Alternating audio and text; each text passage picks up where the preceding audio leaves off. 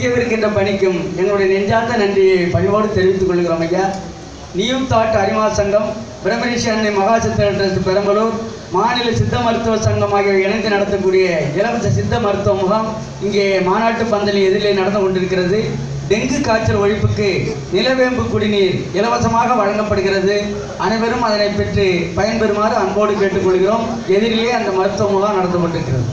பெரியோர்களே, இதனைத் தொடர்ந்து நம்முடைய கடலூர் மாவட்ட கண்காணிப்பாளர், காவல்துறை கண்காணிப்பாளர் திருமிகு ஐயா சே விஜயகுமார் IPS அவர்கள் இங்கே வாழ்த்துரை வழங்குவார்கள். அவர்களை அன்போடு மேடைக்கு அழைக்கிறோம்.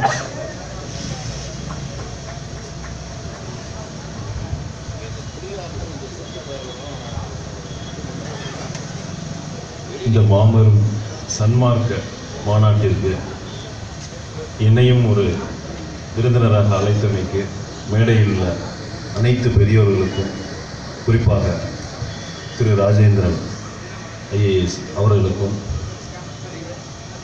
இந்த அரிமா சங்கம் மற்றும் மேடையில் அனைத்து பெரியோர்களுக்கும் எனது நன்றியை தெரிவித்துக் கொள்கிறேன்.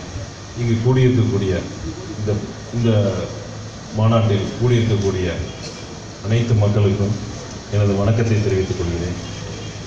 இது ஒரு பெரிய ஆன்மீக மாநாடு. இந்த ஆன்மீக மாநாடுல அந்த ஆன்மீக சொற்பொழிவு நிறைய ஆட்டிட்டு போயிருக்காங்க. ஸோ அதனால் என்னுடைய அதிகமான என்னுடைய கருத்துக்கள் ஒன்றும் இல்லை. அவங்க சொல்லக்கூடிய தேவையானவற்றையெல்லாம் அவங்க சொல்லிட்டாங்க. இருந்தாலும் எனக்கு தெரிஞ்ச ஒரே ஒரு சில கருத்தை மட்டும் சொல்லிட்டு முடிச்சுட்டு போயிடுறேன். புறநானூறு இது மாதிரி நம்மளுடைய சங்க நூல்கள் எல்லாம் என்ன சொல்லியிருக்குன்னு கேட்டிங்கன்னா, அடுத்தவங்களுக்கு அன்பு செய்யுங்க, அடுத்தவங்களுக்கு நல்லது பண்ணுங்க அப்படின்னு சொல்லிட்டு போயிருக்குது. ஒரு நரிவர் உத்தலையார் அப்படிங்கிற ஒரு புலவர் ஒன்று சொல்லியிருக்காரு, நல்லது செய்தல் ஆற்றினும் அல்லது செய்தல் ஓமுமின் அப்படின்னு இருக்காரு. அதாவது ஒருத்தவங்களுக்கு நீங்க நல்லது செய்யாட்டினாலும் பரவாயில்ல, ஆனா கெடுதல் செய்யாம இருங்க, அது போதும் அப்படின்னு சொல்லியிருக்காரு. அந்த ஒரு கருத்தை நான் வலியுறுத்த விரும்புகிறேன். அதனுடைய பாடலில் பார்த்தீங்கன்னா, பல்சான்றீரே பல்சான்றீரே கயன்முள்ளன நரைமுதிர் திரைகவுள் பயனின் மூப்பில் பல்சான்றீரே பிடிக்கும் காலை இறங்குவீர் மாதோ நல்லது செய்தல் ஆற்றீராயினும் அல்லது செய்தல் ஓம்புவீர். அதாவது நீங்கள் வயது முதிர்ந்து இறக்கும் தருவாயில் இருக்கக்கூடிய அந்த நிலைமையில தான் யமன் அந்த பாசக்கயிறை வீசுவார். அப்படி வீசும்போது உங்களுக்கு அந்த ஒரு குறிப்பிட்ட காலகட்டத்தில் தான் நாம் எவ்வளோலாம் கெடுதல் பண்ணியிருக்கோம் அப்படிங்கிற இது நம்ம உணரக்கூடிய ஒரு சூழ்நிலை வரும் அப்படின்னு சொல்லிட்டு அந்த புறநானூற்று பாடல் அற்புதமாக சொல்லியிருக்குது. ஸோ நம்ம இந்த ஆன்மீக நெறிகள்லாம் நீங்கள்லாம் இன்வால்வ் ஆகி பண்ணிக்கிட்டு இருக்கீங்க. அந்த நிலைமை வரைக்கும் போகாமல் அதற்கு முன்னாடி இப்பயே நீங்கள்லாம் ஒரு முக்தி அடைவதற்கான அல்லது அடுத்தவங்களுக்கு உதவி செய்து அதனால் பிறவி அந்த கர்மத்தை எல்லாம் போகக்கூடிய ஒரு நிலைமையில் இருக்கீங்க. நீங்கள் எல்லாருமே